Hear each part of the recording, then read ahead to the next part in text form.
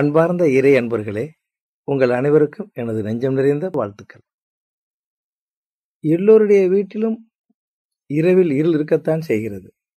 ஆனால் லைட் போட்டவுடன் வெளிச்சமாகிறது அல்லவா? இதே போன்றுதான் எல்லோருடைய மனசிலும் இருள் என்ற பேராசை, பயம், பகைமை இருக்கத்தான் செய்யும். இதை போக்க அடிக்கடி மனதில் பகவான் நினைத்து ஓம் நம சிவாயம் வாழ்க வாழ்க, ஓம் சச்சிதானந்தம் வாழ்க வாழ்க, ஓம் சர்க்குருநாதர் வாழ்க வாழ்க என்று மந்திரம் கூறி வந்தால் நமது இருள் போய்விடும்.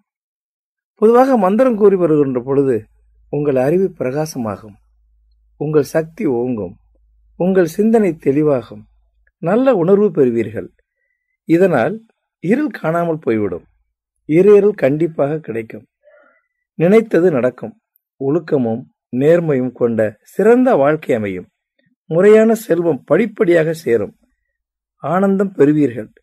இதையெல்லாம் நாம் எண்ணி பார்க்கின்ற பொழுது நமது வாழ்க்கையில் மிக முக்கியமான விஷயம் இறைவனை நினைப்பதும், இறைவனை சரணாகதி அடைவதும், இறைவனை போற்றுவதும் ஆகும். இதனால் உங்கள் மனசில் எந்த கவலை இருந்தாலும் பறந்து போயிடும், எந்த துன்பம் இருந்தாலும் விலகி போயிடும். இது செய்யறதுனால எந்த செலவும் இல்லை, கஷ்டமும் இல்லை. ஆனால் கொஞ்சம் நேரத்தை ஒதுக்கணும், இல்லை நம்ம நேரத்தோட நேரமாக சேர்த்துக்கிறணும். பொதுவாக வாழ்க்கையில் பார்த்தீங்கன்னா குடும்பம் அப்படின்னாவே ஒரு குழப்பம், ஒரு கஷ்டம், ஒரு தேவையில்லாத கருத்து வேறுபாடுகள் இதெல்லாம் இருக்கத்தான் செய்யும். இதை ஜெயிக்கணும்னா நம்ம ஒரு உயர்ந்த நிலையை அடையணும். அப்பதான் ஜெயிக்க முடியும். அந்த உயர்ந்த நிலையை அடைகிறதுக்கு பெரிய கருவியா இருக்கிறதும் காரணமா இருக்கிறதும் பகவானுடைய நினைப்பு தான். அதனாலதான் நினைப்பு தான் வாழ்க்கையை உயர்த்துன்னு சொல்லுவாங்க.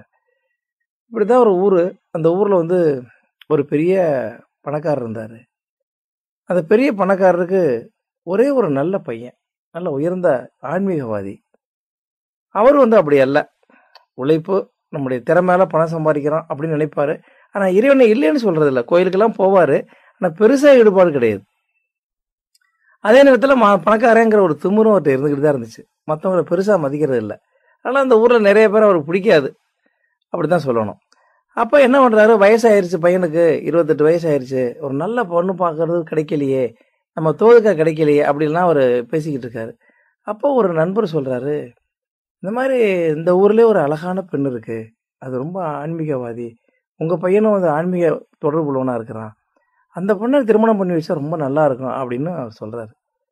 அப்போ எல்லாம் விசாரிக்கிறாங்க.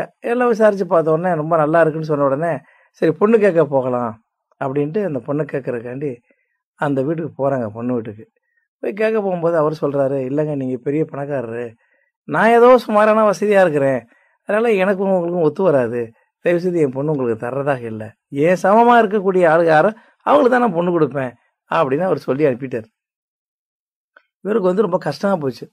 இவ்வளவு பண வசதி வாய்ப்பு எல்லாம் இருந்தும் நம்மளை அந்த ஆள் மதிக்கவே இல்லையே, சமமான ஆளு தான் கொடுப்பேன், நீ பெரிய பணக்காரன்னு சொல்லி தள்ளிட்டானே நம்மளை அப்படின்னு ஒரே முடிவா இருக்கிறான். எப்படி இந்த பொண்ணை கல்யாணம் பண்ணி ஆகணும், ஏன்னா அவன் நம்மளை பெரிய பணக்காரனோட இறங்கி வரலவன், இப்போ ரொம்ப நல்ல இடமா தான் இருக்கணும் அப்படின்னு விசாரிக்கிறாரு. அந்த பொண்ணை பத்தி விசாரிக்கும் போது அந்த பொண்ணை பத்தி சொல்றாங்க, அது ரொம்ப பெரிய ஒரு கலை பண்பாடு உள்ள ஆளு, பெரிய ஆன்மீகவாதி, ஞான மார்க்கம் தெரிஞ்ச ஆளு, ஏன்னா ஒரு ஞான குரு கிட்ட 2 வருஷம் இருந்து ஞானம் கத்துக்கிட்டாளு, ரொம்ப உயர்ந்த பண்பாளர், அப்படி இப்படின்னு புகழ்ந்து பேசுறாங்க அந்த பொண்ணை. இவரு ஒரே முடிவாகி போச்சு, இந்த பொண்ணு தான் நம்ம மருமக அப்படின்னு முடிவு பண்ணிட்டாரு. அப்போ என்ன பண்றாரு, ஆள்லாம் வச்சு நிறைய பேர் ரெக்கமெண்டேஷன் வச்சு எல்லாம் பண்ணி அவர் பிடிச்சிட்டாரு.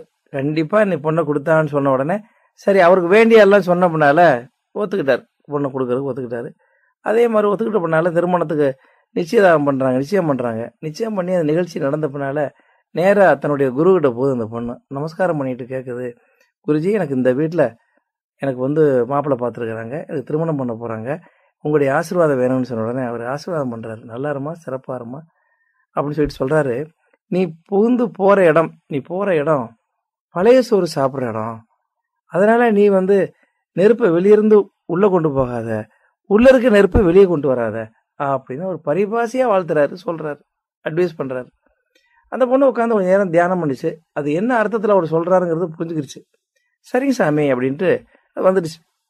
அதே மாதிரி திருமணம் ஆயிடுச்சு. திருமணம் ஆன பின்னால டெய்லி இதுதான் சமையல் பண்ற அளவுக்கு வந்துருச்சு. நல்லா சமையல் பண்ணுது, நல்லா சிறந்த சமையல் பண்ணுது. ரொம்ப மாமனார் விரும்பி வச்சிருக்காரு, மருமகள் ரொம்ப போற்றி வச்சிருக்கிறாரு. ஒரு நாள் சாப்பிட்டுட்டு இருக்கிறாங்க. சாப்பிட்டுட்டு இருந்த உடனே ஒருத்தர் வந்து பிச்சை கேட்குறாரு வாசல்ல நின்றுட்டு, அம்மா சாப்பாடு இருந்தா கொடுங்க அப்படின்னு. இவர் இந்த அம்மா இந்த பொண்ணு வந்து எட்டி பார்க்குது. பார்த்தா இவருக்கு என்ன, இந்த மாமனாருக்கு என்ன பிடிக்காதுன்னா, நல்லா ஆரோக்கியமா இருக்கவங்களுக்கு சாப்பாடு போட பிடிக்காது. அவன் உழைச்சி சாப்பிட முடியாது, நீ என்ன சாப்பாடு போடுறான்னு கேட்பாரு. இது எல்லாரும் சொல்லிட்டாங்க, இந்த மாதிரி கேட்பாரு, நீ போட்டுறாத சாப்பாடுன்னு. இது பயந்துட்டு என்ன செய்யுது, வந்திருக்கவர் யாருன்னு எட்டி பார்க்குது. அங்கே பார்த்தா அது கண்ணுக்கு தெரியறது ஒரு பெரிய பிச்சைக்கார மாதிரி தெரியல, ஞானி மாதிரி தெரியுது. உடனே என்ன சொல்லுது, இங்கே நின்றுக்கிட்டே சொல்லுது, சுவாமி இது பழைய சோறு சாப்பிட்ற இடம், போயிட்டு வாங்க அப்படின்னு சொல்லுது. இந்த செய்தியை மாமனார் கேட்குறாரு. என்ன நம்மளை பழைய சோறு சாப்பிட்ற இடம் போயிட்டு வாங்கன்னு சொல்லுதே, இந்த பொண்ணு தப்பா சொல்லுதே நம்மளை பற்றி, அவன் என்ன நினப்பா வந்திருக்கிறவன் பிச்சைக்காரன் அப்படின்னு இவர் வந்து மரியாதையை பற்றி நினச்சிட்டு இருக்காரு. உடனே சாப்பிட்ற விட்டு எந்திரிச்சாரு. எப்படி நீ வந்து என்னை பழைய சோறு சாப்பிட்ற அப்படின்னு சொல்லலாம், நான் வந்து நெய் பொங்கல் சாப்பிட்டுட்டு இருக்கிறேன், வடை சாப்பிட்டுட்டு இருக்கிறேன், ஏன் அப்படி சொல்கிற, என்ன காரணம் எப்படியே சொன்னேன் அப்படின்னா, இதுக்கு ஒரு கேட்குற கேள்விக்கு அது பதில் சொல்ல மாட்டேங்குது, பேசாமல் அமைதியாக இருக்கு. உடனே என்ன பண்ணுறாரு, உங்கள் அப்பா வர சொல்கிறாரு, அப்பா வர சொல்கிறாரு, எல்லாரும் வர சொல்கிறாங்க. இந்த பொண்ணு இப்படி பேசிருச்சு, எங்கள் வீட்டை கேவலமாக பேசிருச்சு, பழைய சோறு சாப்பிட்ற வீடுன்னு சொல்லிருச்சு, இதுக்கு என்ன அர்த்தம், ஏன் சொல்ல மாட்டேங்குது, நீங்கள் கேட்டு சொல்லுங்க அப்படின்னு 10 பேரை வச்சு பஞ்சாயத்து வச்சுட்டாரு. அது அமைதியாக இருக்குது. அப்புறம் அவங்க அப்பா சொல்கிறாரு, பொண்ணு அப்பா வந்துட்டாரு, ஏமா அப்படி சொன்னேன், எதுக்குமா அப்படி சொன்னான்னு கேட்குறாரு.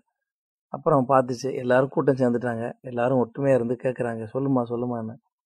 அப்போ தான் அழகாக பேசுது, ஐயா நான் வந்து ஒரு குருக்கிட்ட சிஷியாக இருக்கிறேன், என் குருநாட்ட போய் நான் ஆசீர்வாதம் போனேன், நீ போகிற வீடு பழைய சோறு சாப்பிட்ற இடம், அதனால் நீ நெருப்பை வெளியே கொண்டு போகாத, வெளியே இருக்க நெருப்பை உள்ளே கொண்டு போகாதுன்னு பரிபாஷையாக சொன்னார்.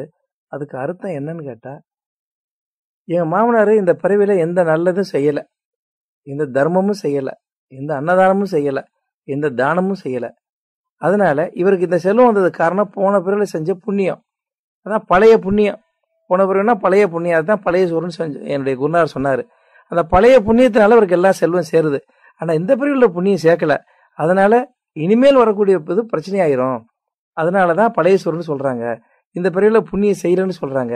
இந்த பிறவியில் புண்ணியம் செஞ்சா அவருக்கு நல்லது, இல்லைன்னா கெட்டது. இதை நான் எப்படி சொல்ல முடியும், அது அவர் சொன்ன பரிபாஷையை நானும் வந்திருந்து ஒரு ஞானியாக வந்திருந்தாரு. இது பழைய சோறு சாப்பிட்றோட நீங்கள் போயிட்டு வாங்க, இவனுக்கு கொடுக்க மாட்டாங்கன்னு நான் பரிபாஷையாக சொன்னேன்.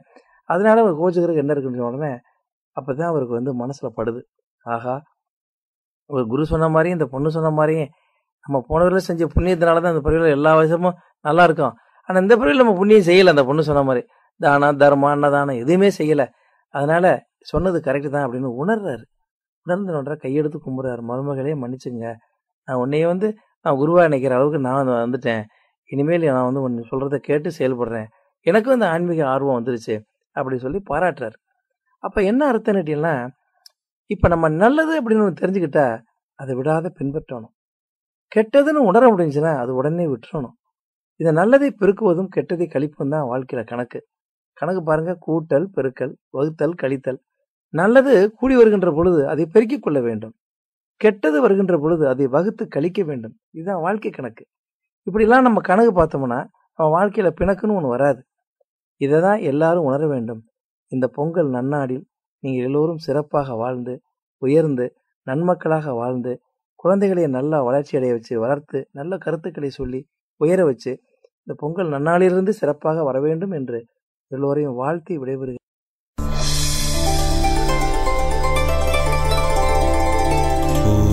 சிவசக்தி ரூபமாகி சித்தி தருவாய் சரணம், சித்தருக்கும் சித்தி தரும் வள்ளலே சரணம், சித்தமெல்லாம் விரைந்திடும் சிவப்பிரபாகரவே சரணம், சிந்தையெல்லாம் நிறைந்திருக்கும் சீராடா சரணம்.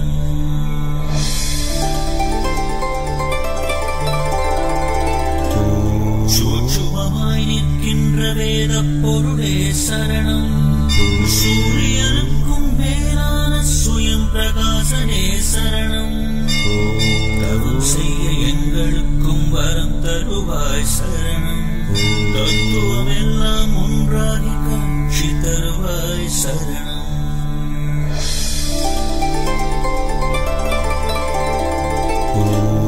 கூடஸ்த பிரம்மம் ஆக்கி சீத்தருவாய் சரணம், கூடுபாயும் வித்தையினை விற்பனரே சரணம், கூடி வந்தோர் தொல்லையெல்லாம் தீர்த்து வைப்பாய் சரணம், தேடி வந்தோர் இல்லமெல்லாம்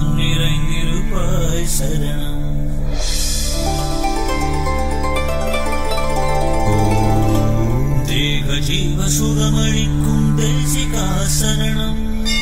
நாடி வந்தோர் துயர் துளைக்கும் நாதனே சரணம். நம்பினோர்க்கு ஞான தீபம் ஏற்றி வைப்பாய் சரணம்.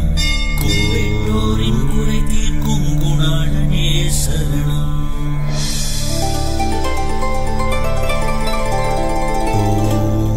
பக்தியோடு வருவோர்க்கெல்லாம் முக்தி கொடுப்பாய் சரணம். பார்த்தவுடன் தேகத்திற்கு சுகம் கொடுத்தாய் சரணம். வாசியனும் பாம்பாட்டி வாழ்வு தரும் சித்தரே சரணம். விபூதி பிரியனே வினை தீர்ப்பாய் சரணம்.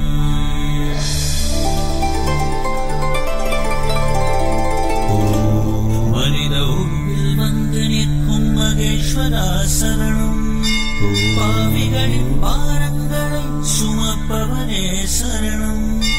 ஆதார விம்பங்களை பணிந்து நின்றோம் சரணம். மரணமில்லா பெருவாழ்வு வழங்கிடுவாய் சரணம்.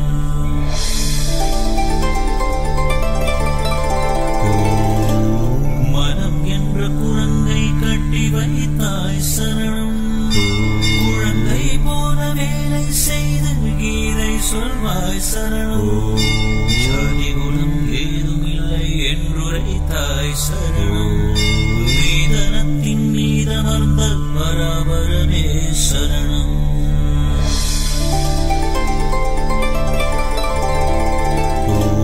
பதினேழு தேகம் பெற்ற பழனி சுவாமியே சரணம். ஞான சபை நிறுவிதம் காப்பவரே சரணம். சபையில் உள்ளோர் குறைகள் எல்லாம் தீர்ப்பவரே சரணம். சரணம் சரணம் சந்ததம் ஒளிரும் ஞான சத்குருவே சரணம்.